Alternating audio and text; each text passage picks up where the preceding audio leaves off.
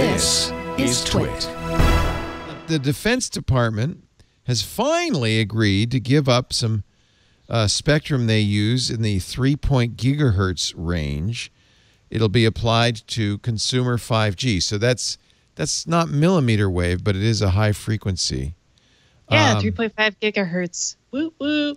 It's not a huge amount of frequency. It's only 100 megahertz of frequency. But is it one channel? I guess because if you have one channel that's 100 megahertz wide, you can put a lot of data in those hertz. Oh, so that's the. If your phone is already made and is already supposedly 5G, does this not help that? No, because you would need chips that work at this, unless they somehow have a 3.5 gigahertz chip. So this is nice. And if the U.S. Sorry, Ant, go ahead.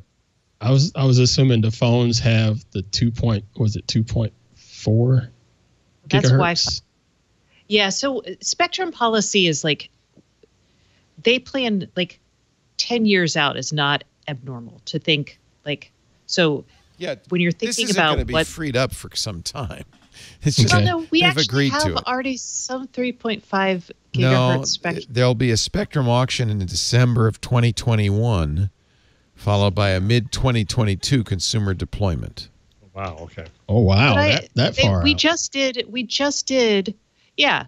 So we just did CBRS in the same band. So we did a citizens broadband radio service in the same band. That auction just concluded. Like, thank God, CB Radio has a new home. That's how long this takes. That is CB, right? It's now they call it rebranded as Family Radio, but Family Radio Service. But it's the old CB. I don't know if it's the old CB radio service. FRS is the old CB. Yes. Okay.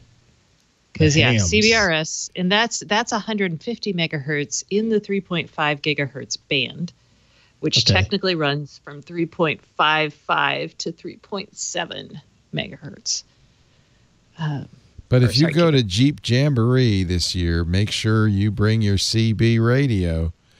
By the way, they call this mid-band because there's 600 megahertz 5G. That's the stuff T-Mobile's doing. It's not particularly fast or anything, but it's 600 megahertz, so it goes through walls.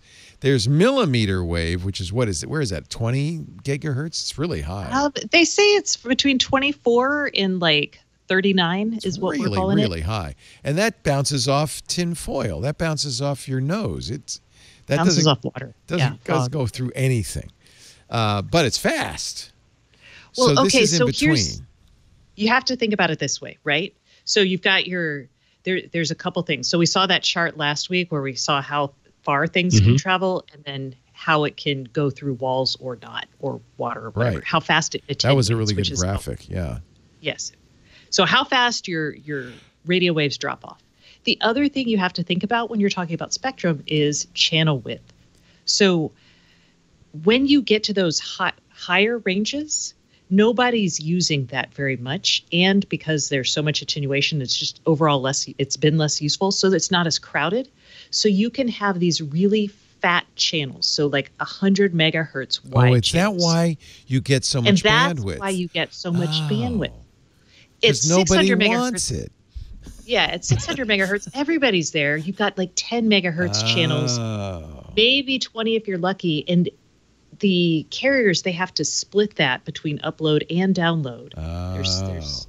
So that makes sense. So that's where all of this is coming from. It's a trade-off that you have to make between penetration and availability, usability, and speed. Yeah. So this will be a little. They have 100 megahertz, but they didn't say whether that's one band. Yeah, and channel width is super nerdy, y'all. This is where Jeff is like. I knew you'd like it. I love it. Keep talking.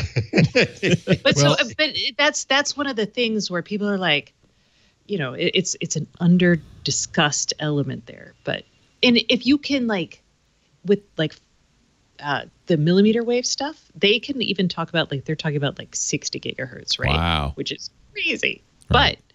But that doesn't even go through a bush. It's like me to my camera right here. Yeah. It's like, oh, bam, a lot of data really fast. And that's why we always talk about that would be useful like in the home, right? For devices to talk to one another. That type of spectrum. There was a not whole necessarily. standard that tried to use that, but it actually sucks in the home. Because it fries your liver. No. The reason is because we're giant bags of salt water and we walk around our homes. Yeah. We're the worst. So it really is only useful line of sight applications.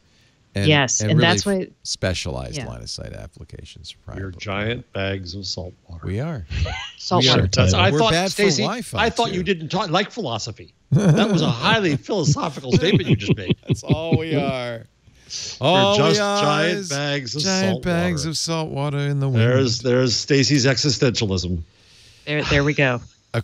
So the problem is that this mid-band is typically used by military. And so this was a big deal. The White House announced the DoD has agreed to relinquish a mere 100 megahertz of that 3.5 gigahertz spectrum. Here's my next question. Use. So that's in the U.S.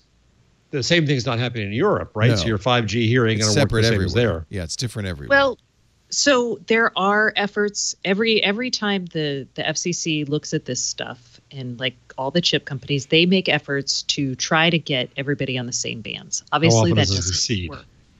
But things like Wi-Fi, some of the CBRS stuff that's in this band will be internationally congruent. There's actually a word for this, and I can't think of it right now. But yeah, so the answer is sometimes it works, sometimes it doesn't. Okay. When it works, though, it's really good because that's fewer radios in your devices and fewer SKUs for like a big vendor. Thank you, Stacey. You're welcome, Jeff. Fascinating. I feel better. Thank y'all.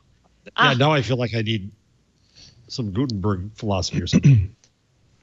Did you know? I never really knew about channels like that. I will promote. That's what's fascinating. The channel width. I never even knew anything about that. That's really fascinating.